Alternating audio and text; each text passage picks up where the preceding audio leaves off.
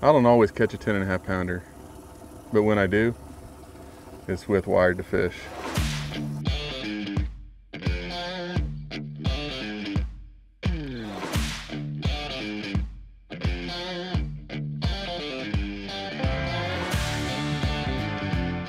Hey everyone, it's John with the Bass Tank here on a cold, almost winter Oklahoma day. I haven't been out here since I was a kid actually, so I've never been out here to actually try to go after these monster bass that we catch in the wintertime. You know, the first thing we did, we put in here, we idled around a little bit, and it's a cold day. It's 32 degrees right now. Water's at 44. We think that it'll probably get up to about 50 today. Bluebird skies today. It's gonna warm up to about the 50s. So right now we're kind of plugging around. The fish that we saw with our electronics, they're sitting on the bottom, very few and far between.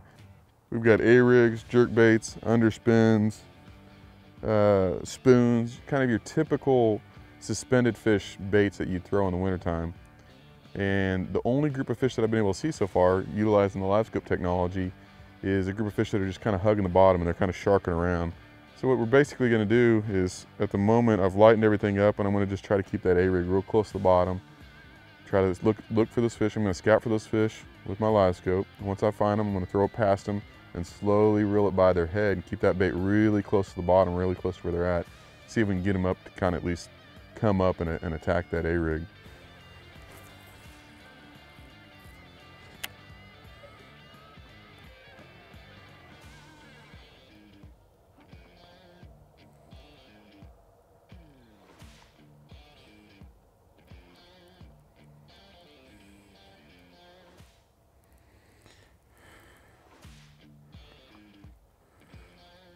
Here he comes off the bottom, you see that? Oh, it's a big one. It's a big one. He's on the bottom, just slowly reeling over its head. And he came off, I saw him come off. Oh, bro, it's a freaking giant. It's a giant. Look at him on the live scope fighting. Look at that. See? Oh. Maybe I got me a catfish or a stinking whale of a bass, bro. Oh my God. Oh my God.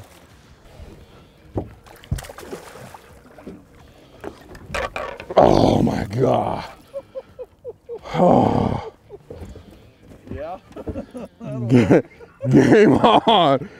He's a baby. I got a baby. Oh. Oh my goodness. Oh God. What do you call that? Is that a loggerhead? Oh my goodness, dude. We've been having a hard day. Can't see him suspended anywhere like we need to be. Found some bait in 20 foot of water there on the bottom. So I just reeled that thing slowly, slowly, slowly on the bottom. I think we got a little bit of footage of her just coming up. And I mean, she smoked it. Oh, good night, dude. Let's see how much she weighs.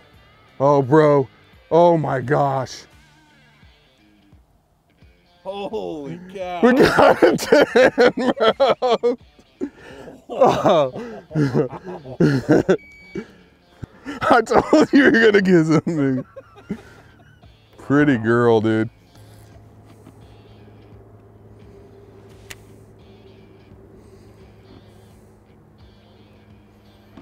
Biggins.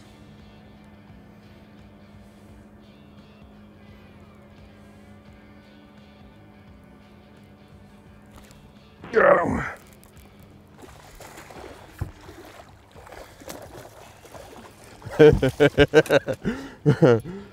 Come to your daddy. Come to your daddy. I told you there was biggins. I told you there was biggins. Oh well. This is the baby of the day, though. I mean, that's Stupid 8-pounders.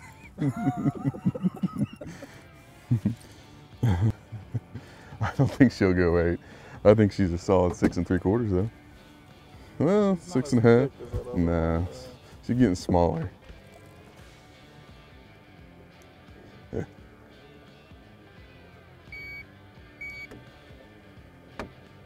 She logged in at 663 there.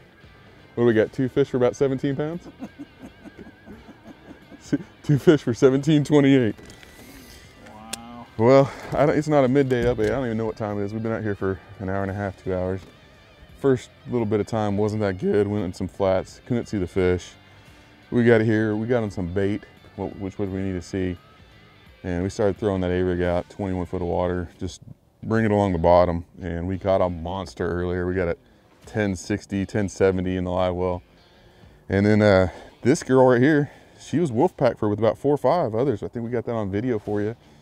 And brought the A-rig over her head when she came in and smoked it. So I'm gonna get back after it. The sun's gonna warm up this water. The fish are gonna get a lot more active by the end of the day, and they may get out of this deep hole and push into the flat. So we're gonna take advantage of when we got them corralled right now. Try to make hay when we can. See what kind of sack we can turn this into. Right now we got 2 fish for $17.28. So we're on a good pace. Yeah, so when I see a fish, what I do is I feather sweep. I get on it and I just do little sweeps left and right. And I get lined up where I get that perfect return. That cone is 20 degrees, and as it grows out farther, it gets a bigger, you're looking at a bigger area. So I want to make sure that I'm putting this jerkbait right on top of their head. So I'm going to feather sweep until I get the highest return. And that way I'm putting it right on top of them.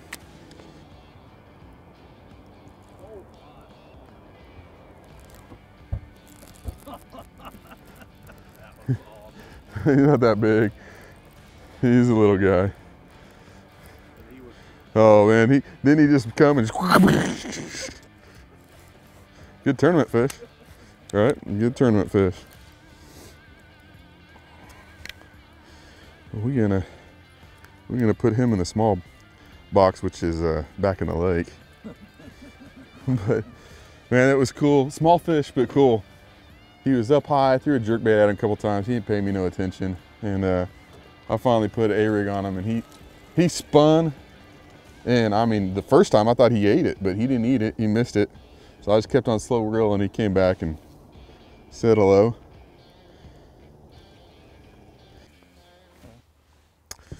So we get a lot of questions about perspective mode and about searching. You hear a lot of what I'm gonna call false reports about how LiveScope's not a search tool. And if you know how to use LiveScope correctly, it's 100% a search tool. Now perspective mode, it's wider, it shows a bigger angle, but it only goes down to about 10 feet. So everything below this depth, we really wouldn't been able to pick up, none of that bait or anything like that. So as you can see, my trolling motor head is faced this way, and I'm seeing about 20-degree angle forward for 75 feet. Now what I do is we call this, we call it sweeping. So we sweep an area, and I'm able to search this whole area out. Bait, bait, bait, nothing, more bait.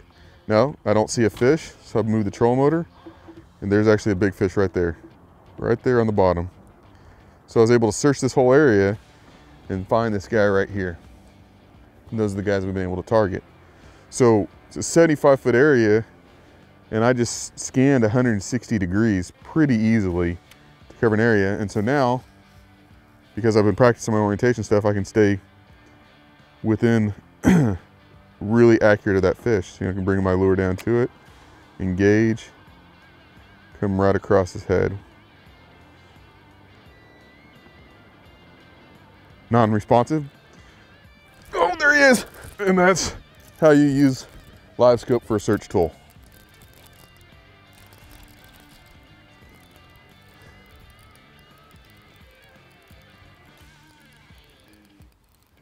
Oh, that's a good one.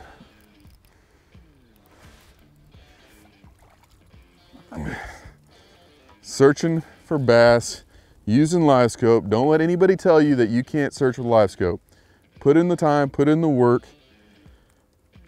It's control, boat control, sweeping, orientation. Very important factors. If you want to get good with your LiveScope, you want to chase big fish, you want to hunt them, you got to put in your time, learn how to sweep with LiveScope. It's extremely important when you're throwing an A-rig to get the right rod. And over the years of throwing it, I've caught multiple big fish, and I've gone through my time periods of losing fish. I've thrown a lot of braid, a lot of light line, a lot of heavy rods, too heavy, too stiff, and then too limber. And so really the key is to find a rod that's got some flexibility, so when that big fish surges on these light hooks, it doesn't pull it out, but it's got enough backbone that you can actually hook into them and enough leverage to control that fish. And the only way to actually do that with leverage is to get a longer rod. And this Denali Lithium 710 crankbait rod is the rod for me when I'm throwing an A-rig. I've been able to put this thing, it's got a lot of flexibility, so when I'm trying to roll cast around a dock or anything of that nature, I can have that accuracy. And but it's got that leverage, so when that big fish hooks in, I'm able to control it and move that fish around without over horsing that fish and pulling those hooks out. And it's extremely, extremely, extremely important. I'm in love with this rod. I think you will be too. Once again, it's the Denali 710 crankbait rod.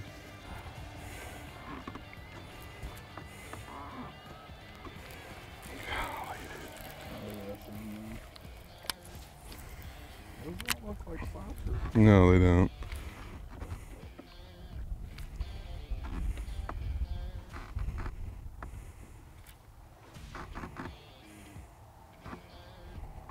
He coming too.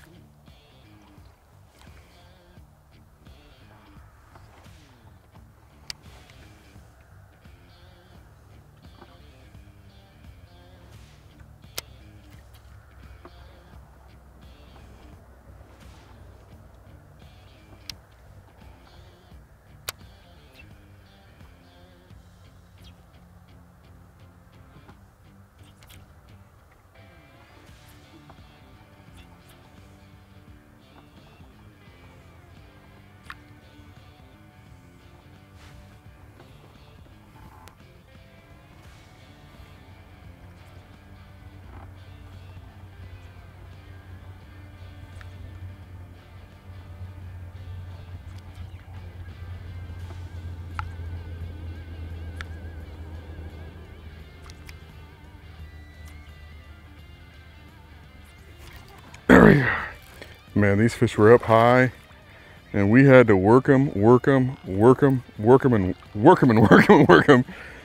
Not a giant, but a good fish. Man, we had to leave that jerkbait pause in front of its face, and it had a buddy with it about the same size. And I mean, we just let the boat drift probably another 20 feet and let that jerkbait sit in front, and we just kept on slowly popping, and then a couple quick pops, and then 2 or 3 real quick ones, and then I started seeing the fish is reacting and staying with it.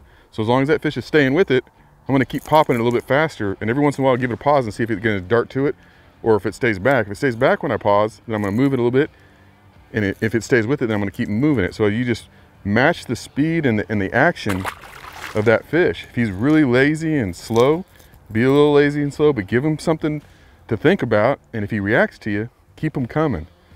And that's and that fish, I don't know, that was a good 30-45 second cast, I would imagine, on that fish. Maybe more of a minute, just holding that jerkbait right in front of that fish. Yeah.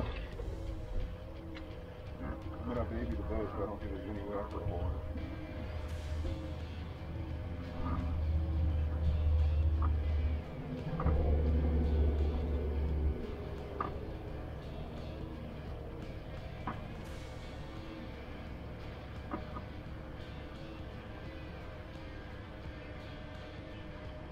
Oh, there we go. Nice.